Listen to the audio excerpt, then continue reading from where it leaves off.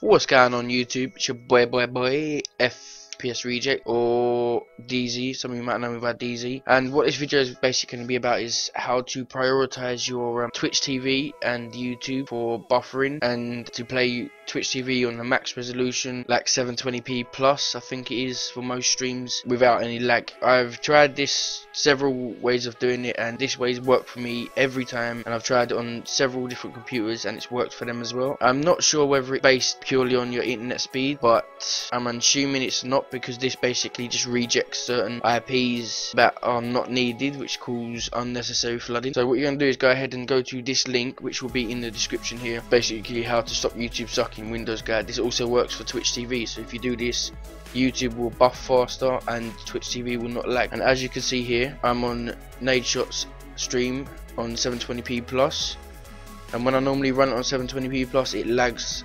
ridiculously, and I normally run it on 720p, and now I'm able to run it on 720p full screen, whatever I want, with no suffer at all. And well, what this is basically is, you're going to go to this link here, and there's going to be, you can read this tutorial or follow the steps I'm going to show you now. You want to copy and paste this code here, which I'll have in the description, and easier said than done. Basically, this can be removed by adding using this code here, which will remove it, but I'm not sure why you would want to remove it, because this is awesome. So you want to go to start, and then you want to go to search programs and write CMD. Hold on, it's my phone. Right, you want to go to CMD, click run.